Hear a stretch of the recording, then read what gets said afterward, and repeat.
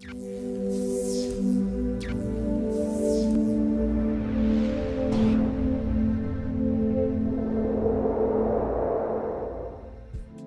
a source of clean energy, solar cells have great potential to dominate future energy markets.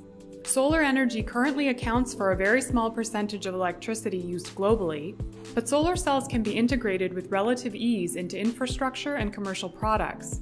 Emerging solar technologies are printable and have other important advantages, but realizing their large-scale global potential is limited by their power conversion efficiency, or PCE, and operating stability.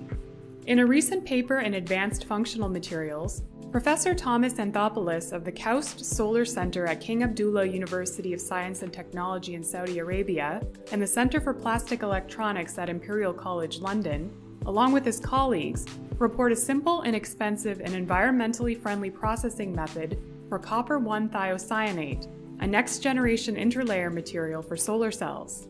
When copper-1 thiocyanate, a highly transparent, chemically stable semiconducting compound, is deposited as a thin film between the anode and light-absorbing layer, it acts as a whole transport layer, or HTL, that significantly enhances the performance of both the organic and hybrid perovskite solar cells.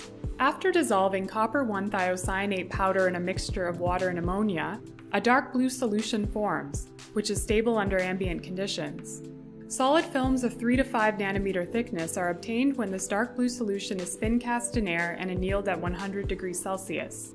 Compared to copper-1 thiocyanate layers processed using conventional sulfur-based solvents, such as diethyl sulfide or DES, the aqueous processed layers have a remarkably smooth surface with no evidence of pinholes in the atomic force microscopy images. Organic photovoltaic devices based on the aqueous processed copper-1 thiocyanate HTL yield a PCE of 10.7%, which is a significant improvement compared to 9.2% for devices with the DES processed HTL and 9.7% for devices with a conventional polymer HTL.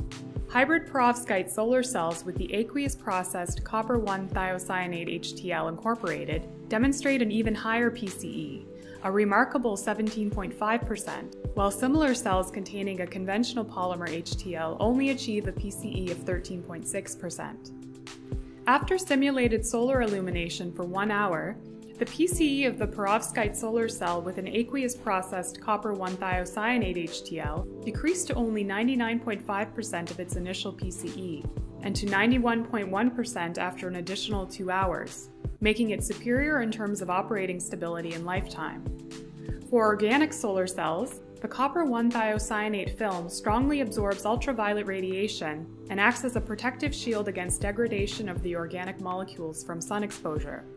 Conventional polymer HTLs lack this ability, and the organic solar cells suffer from rapid performance degradation. A 35% drop in PCE occurs after only 10 minutes of illumination, compared to only 15% when the copper-1 thiocyanate HTL is used. To learn more about this promising new development for solar cells, please visit the Advanced Functional Materials homepage.